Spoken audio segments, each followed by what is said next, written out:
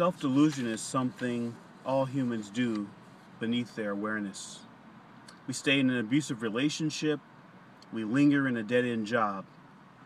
We don't mean to do it deliberately, but might we softly intend to forget certain facts and experiences, suppressing those events which we can instantly tell will likely disprove or send shockwaves through our worldview, perhaps even rupturing our social identity. Instinctively, we don't let those dark thoughts in. We cling like a shivering orphan to our families, to our friends, to our status, and to our childish dreams. I recently watched a YouTube video called Jehovah's Witnesses, Fred France Talks a Little History. Afterwards, I theorized, what if certain individuals on the governing body are just as duped by end-time prophecies as their followers? Are they not, to a limited degree, grant you, men to be pitied?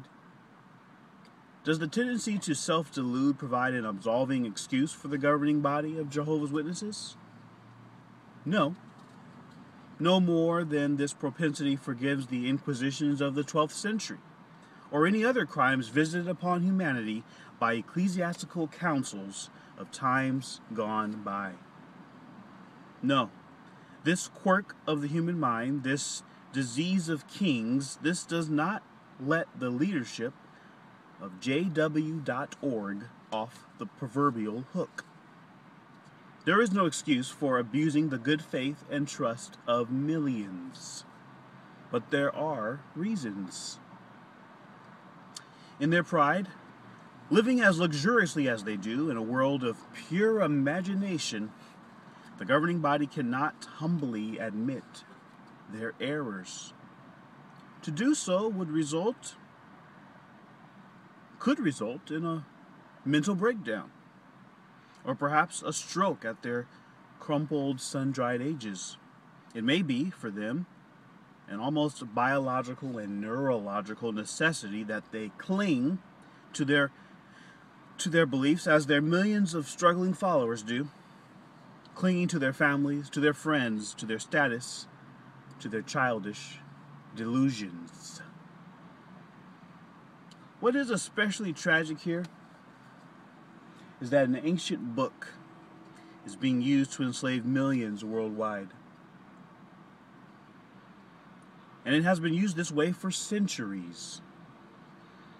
Since the reports of Jesus Christ's death and resurrection were first released, calculating men have used the appealing character of the Christ to attract and entrap guileless ones. How many of these multi-ringed, diamond cuff-linked mega-church preachers have received in their own minds inklings throughout their lives that their beliefs were not well-founded? What would you do if faced with choosing between confronting religious doubts or continuing to live in a comfortable lifestyle to which you have become accustomed? Let's not pretend that it's an easy choice for these men to make. Rationalizations come easy. I have a family to support. Or if I'm wrong, God knows I meant well. But in the quest for truth, comfort is not a priority. Nor can it be. Habit and tradition serve only to muddy the waters of the mind. Yet it is natural to seek to justify one's life, one's choices, and finally, one's cherished beliefs. Religious conviction can begin as Smeagol's find, but become Gollum's precious ring, bestowing both power and madness. Has not the Bible been employed by countless Christ-centered groups from the 1st century CE onward, and has it not been used to soothe the consciences of soldiers in countless conflicts? How well it has served to elevate the status of stentorian con artists in a traveling circus tent of hellfire preachers, sweaty hay bale revivals, and carnival Christianity. What a mess. Religion provides the invisible support needed to commit a highly visible series of historical atrocities. Did not the slave owners of 18th century North America find scripture to justify and even instruct them in the care, feeding, and production of human livestock?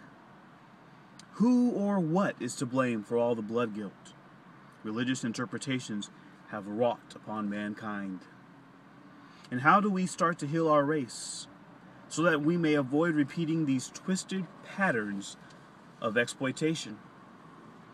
Can the members of a governing body of any religious organization be persuaded to relinquish their ill-gotten gains? Or what about the overseers who feel themselves to be next in line? Can they be reasoned with? Not likely. And if history is any indication, change must come either from the bottom up